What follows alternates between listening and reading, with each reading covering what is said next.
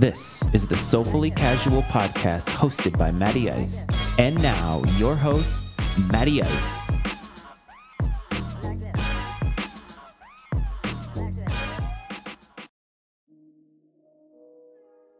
Hello, everyone, and happy Wednesday. Welcome back to the Soulfully Casual podcast brought to you by Matty Ice Media. And a big shout out to Matty Ice Media for hosting and promoting. We really appreciate it. I'm your host, Matty Ice, and it's a lovely day down here. Even if the weather is not great where you are, it can still be a lovely day. However, the climate in this country is reaching sort of an interesting point. Last week, there was a shooting, and I can't remember exactly where it happened, but 8 people were killed. 6 of them were Asian Americans, and the shooter, of course, was a white male. It typically ends up being that way. When I say we're reaching a point, race relations in this country seem to be reaching some sort of a precipice, and I don't necessarily mean in a good way. I feel as if we are reaching a point that very soon we are going to have to address it on a very mass level. And I think 2020 spent a lot of time focusing on the narrative of how Black Americans have been treated in this country. Not just African Americans, but Black Americans in general, because there are a lot of Black Americans here who came from other countries who are not necessarily native to this country. Cleveland is one of them. He was not born here, but his parents came here, and so he became a citizen upon coming here.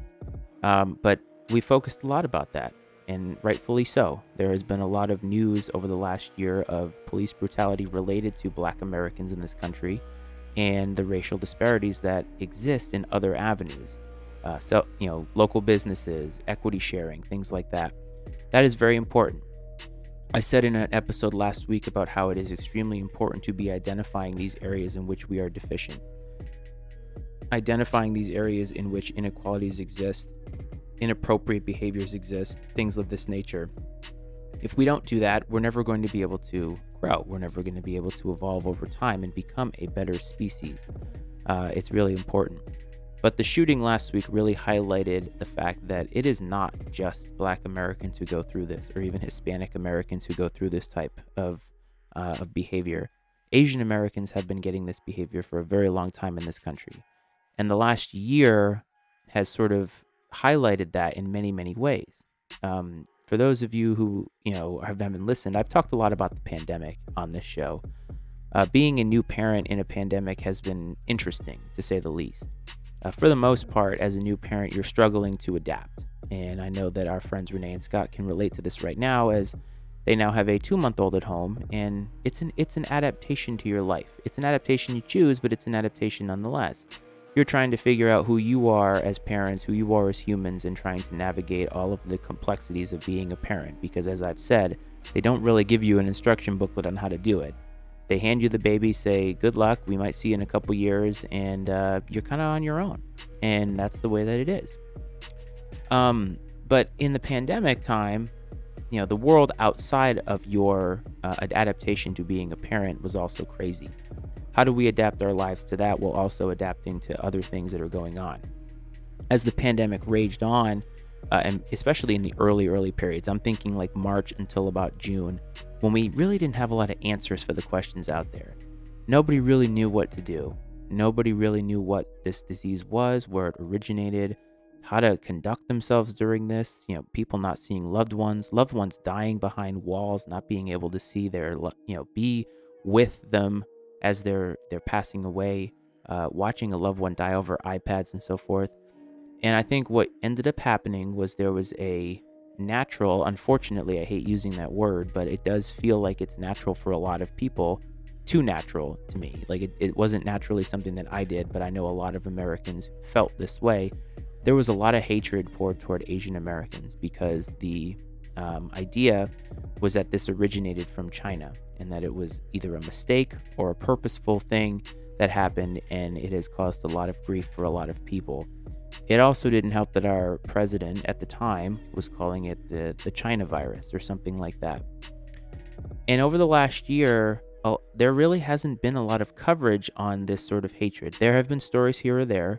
The most prominent one that I heard was Jeremy Lin, who is an NBA basketball player, talking about what he was called during games, especially when he was playing in the G League, which is like the developmental league for the NBA, so to speak.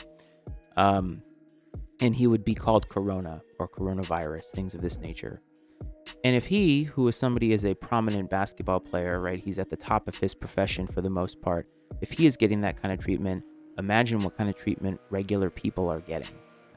Even just today, looking at the news, hearing about the treatment that specifically elderly Asian Americans are receiving, people coming up and shoving them to the ground, punching them inexplicably, calling them horrible, horrible things, blaming them for the virus that we're all trying to get around. And it's so unsettling, folks. It really is. Like, I've talked a lot about, how we can get around racial bias as it relates to the race relations of Black people and even Hispanic people to an extent, because that's what's been in the news. And I've even said, like, the Capitol, I don't want to necessarily call it an insurrection because that has a very specific, meaning to it. But when those Trump supporters were storming the Capitol, I hypothesized that had they been non-white people as a majority, I think the outcome would have been different. But one of the things that this shooting has really done for me is made me look back at, well, have I not considered how other races have been treated? Because maybe I myself haven't seen it happen, right? Like, I have heard stories from Black friends that I have about ways that they have been treated unfairly compared to white folks here. But I have not heard this from Asian American friends. And, looking at it, do I really have a lot of them? And the answer to that is really no. And so my exposure to this topic has been very limited.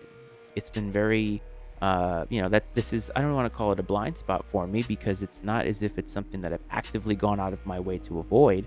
I talked in a very previous episode, like long ago, about growing up and not being taught about what somebody looks like, not being taught that race was anything that we needed to be concerned about, and that in some aspects, in some way, it made me colorblind. And that's also a different issue. I don't consider this being colorblind. To me, I consider this as not really having a lot of exposure to these types of issues. But now seeing that there is still a lot of percolating and underlying hatred for Asian Americans because there is still blame being associated with them, made me look back at the history of where we are. The biggest thing that I can remember in terms of what I learned in school and history were those Japanese internment camps. So anybody who is, unfamiliar with that, back in World War II, obviously the United States was sort of on the outskirts of being involved in World War II. We knew what was going on, specifically with Nazi Germany, taking over Europe, the Holocaust and things of this nature. And other countries had sort of come to, I don't want to say the aid of Germany, but come to be allies with them. And that's where the Axis powers came. And Japan was one of those countries, right? Like, everybody knows Pearl Harbor. And that one incident of, the Japanese Air Force essentially attacking Pearl Harbor and killing so many people, a sucker punch, so to speak, that started a very similar outpouring of hatred toward Asian Americans in this country. And what that manifested itself in were these internment camps, which were essentially similar to the concentration camps, I believe, without the overt killing of them the way that the Nazis killed Jewish people. I don't know that for sure. I haven't done a ton of research to know exactly what these internment camps were, but just the idea that Asian American folks were targeted specifically and taken away from their homes, taken away from their families, their neighborhoods, their friends, just because they were Asian American or Japanese, right? That is not something that we have gotten rid of. I mean, it's amazing to me how many stereotypes exist for Asian Americans specifically. We just had an incident with Dr. Seuss depicting Asian Americans in a very caricature way.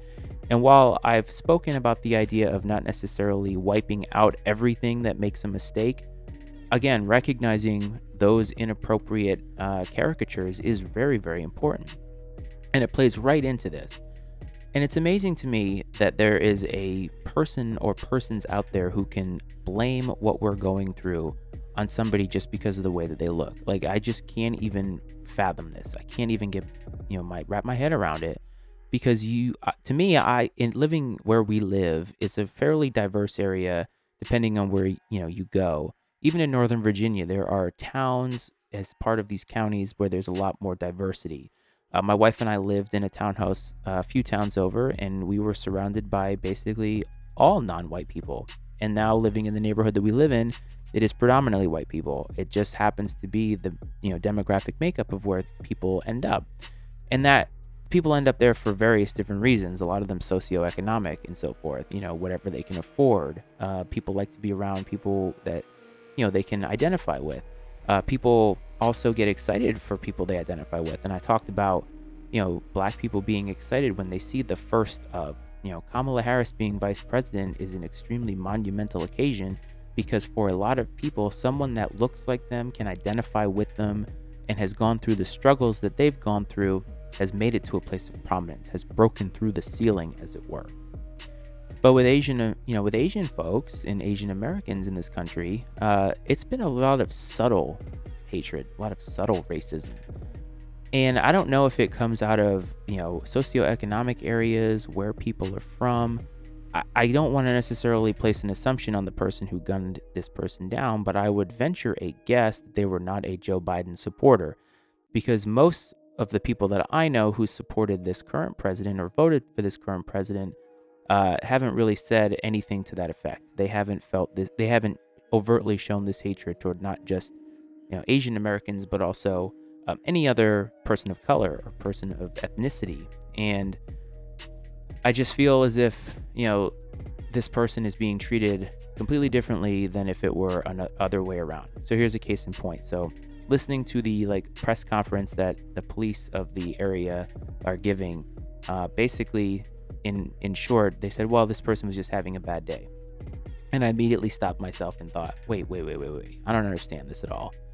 I just don't understand how you could chalk it up to having a bad day. They specifically planned and plotted to go in there and shoot people. And it wasn't as if they just had some revolver pistol. They were ready to go.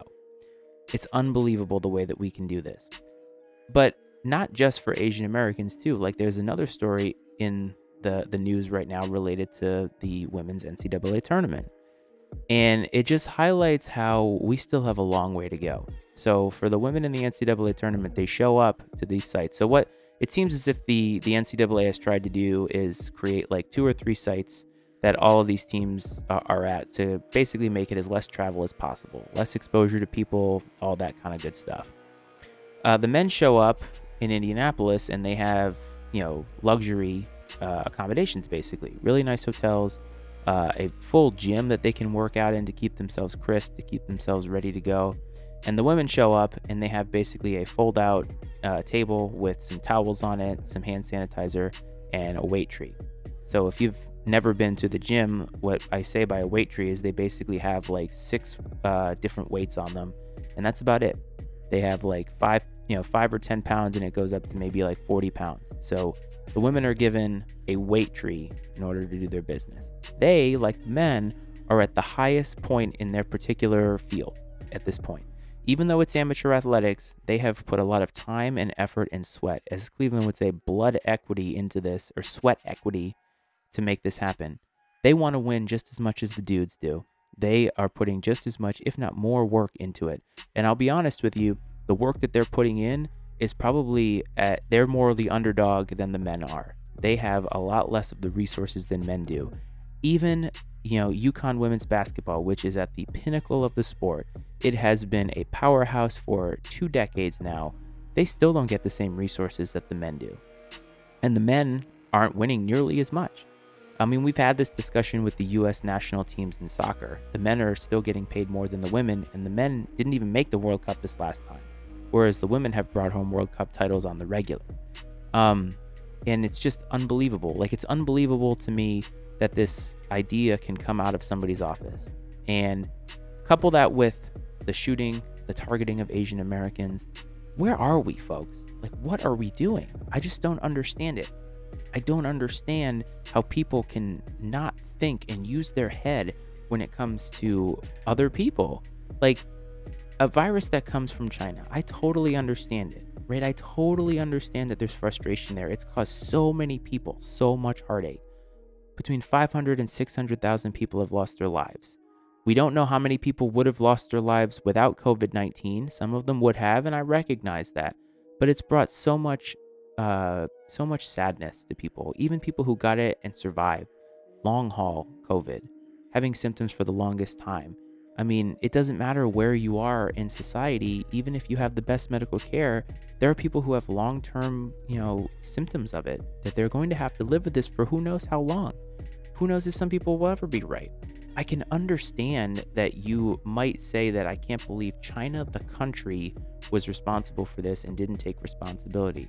I think that's a fair criticism. But to bring that criticism to your own neighborhoods, to your own homes, and look at people that just because they look like they might be from China means that you need to, show hatred, violence toward them, blame. Like, I don't understand it. And if you're listening and you're one of those people, you really need to go back to the drawing board in human decency. You need to think about how you treat people. Why are you doing that? What is it about somebody that just looks like a country that is the representative of this disease? Or if you're the person who signed off on the women's NCAA tournament accommodations, what the hell is wrong with you? How does that even make it out of your office without a laugh, without a come back to me with something better? And here's the kicker. The vice president of the NCAA is a friggin' female. How on earth are you not even aware that this is something that took place? For it to even get to the execution stage where they walk in and see those laughable and, I'll be honest, insulting accommodations, what is that? How do you even sign off on that? How? How does anybody even say that that's okay? How does anybody even think in practice, before we even get to the execution part, that that is something that should even make it to the light of day? And the fact that it did, and the fact that it's getting the attention is a good thing, right? And they should feel as ashamed as they are. And honestly, the way that they have treated the shooter of these Asian American folks, he should be treated so much more poorly than he actually is. I get it. Everybody has rights, right? But they chalk it up to him having a bad day. The shooters in Charleston get the perp walk. They get essentially trapped. We see this all the time. Black folks who, quote unquote, commit a crime are dead. They didn't comply. Well, let me tell you something. This white guy shot and killed 8 people. Is there anything about that says compliance to you? Certainly not for me.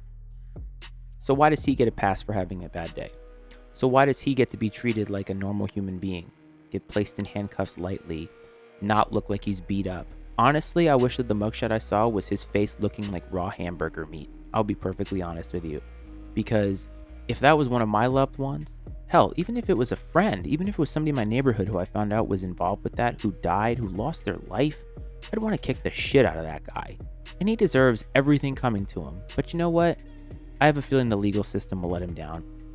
Will let us down, I mean. I have a feeling that he's going to get some soft sentence because of some lawyer who's going to somehow make it out to be that, well, he had a bad day. I wish it was different, right? I wish the narrative was so different. But I want you to think about this. I want you to think about these 2 scenarios, one of which is lethal, the other one is not, the other one is insulting. But they both highlight a fact that we have a long way to go. We need to be thinking more about our fellow human being. We need to be thinking more about what our feelings are toward them. Why do we have these feelings? Why do we associate Asian Americans with the coronavirus?